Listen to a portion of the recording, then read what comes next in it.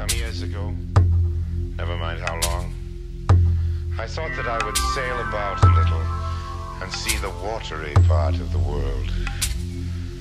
Whenever I grow grim about the mouth and hazy in the eyes, whenever it's a damp November in my soul, I counted time to get to sea. Almost all men, sometime or other, cherish these same feelings toward the ocean.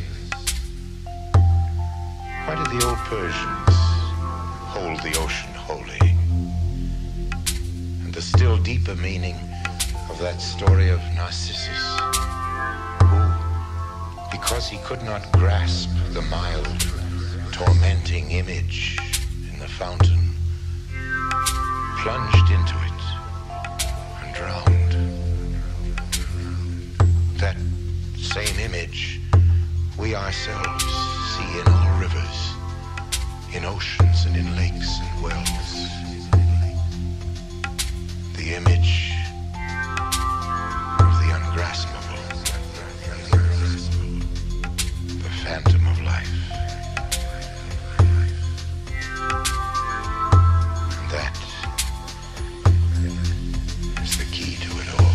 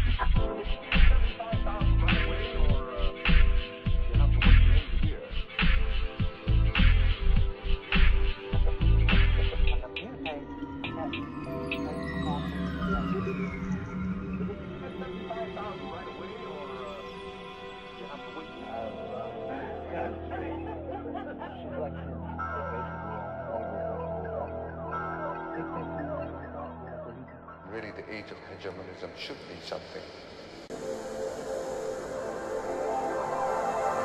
This is the real thing.